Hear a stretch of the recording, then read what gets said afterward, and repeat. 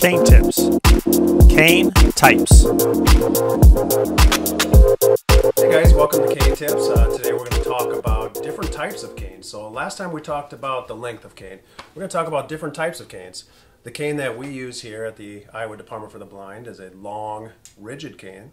It's very flexible. It's all one solid material. And this is made out of fiberglass, so it gives it a lot of flexibility, very lightweight.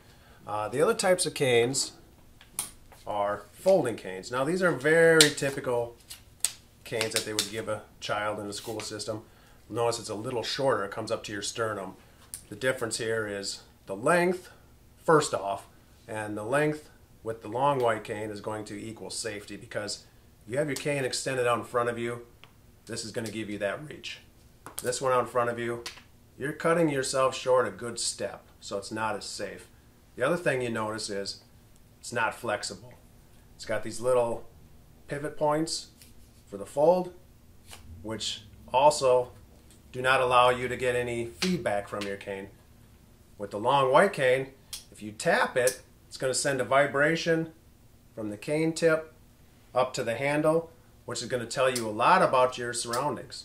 For example, it's important for me to be able to locate a street up ahead of me. This cane here is going to be able to do that with a lot more ease, because I'm being able to check out the different textures versus this one, because there's no vibration. The other thing is this rubber band that goes through the middle of the cane, that also deadens the vibration. The tip, you notice, is a solid tip on this one. You can't take it off or change it. It does wear out. It's also not as efficient as checking out different texture changes versus the tip on these canes, which you can take off, because this one will wear out from time to time. Just take it off and pop a new one on and you're good to go. Guys, thanks for watching. This has been Cane Tips. Don't forget to subscribe.